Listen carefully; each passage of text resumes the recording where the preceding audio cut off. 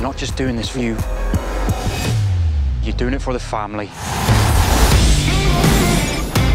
It's not a film about wrestling. There's wrestling in it. You know, you didn't necessarily have to be a golfer to enjoy Happy Gilmore, right? It stands up on its own. It's a comedy with heart.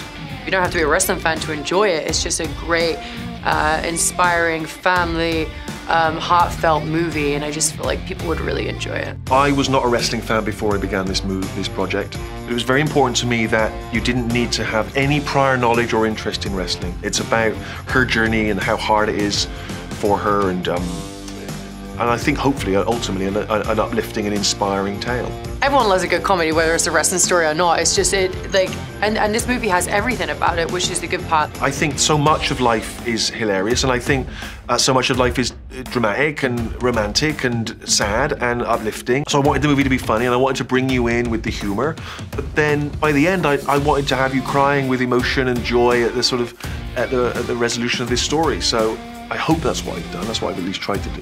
I think it's sort of inevitable with this family in particular, who are so open with one another, so honest with each other, are in that sense unlike many families who are a little bit more guarded and a little bit more like, oh, thanks, Dad. I was won over when I went to WrestleMania with Dwayne by the sheer spectacle of wrestling. You know, we have this giant scene at the Staples Center with 20,000 real fans. It was a very difficult scene to do. We only had 1 hour in this real, wrestling environment to shoot this scene, and I think it gives us a really lovely, epic conclusion to this family story.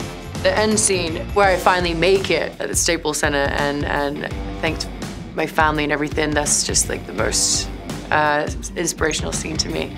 I said, come on, Paige. I really shouted, you know. Because it's a great ending. It's like the end of Karate Kid, you know. It's fantastic, I love it.